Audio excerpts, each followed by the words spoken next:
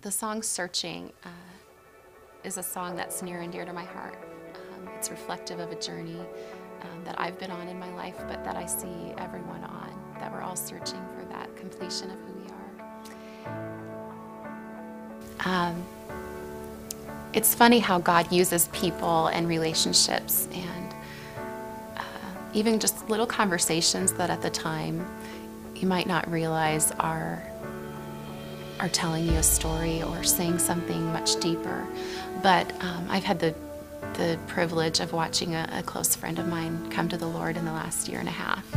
And it's just been amazing to hear her talk about what her life was like before Christ and what it's like now with Christ. And one day I was sitting down and I was just noodling on my piano, which I just do sometimes, like most singer-songwriters. They just like to noodle and see what comes out, and if they lock onto an idea, then they kind of stick with that for a while, and then they go through that evolution of the song.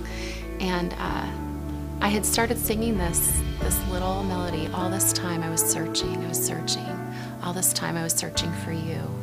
And then these lyrics, maybe after a couple days of processing them, just kind of poured out.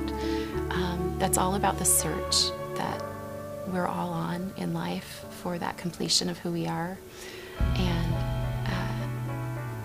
after I'd finished the song, I realized I was telling her story. I was telling the story of my friend in that song. And so though it would relate to anyone in life, I think of these individual people that are behind, that are the essence of where my song came from.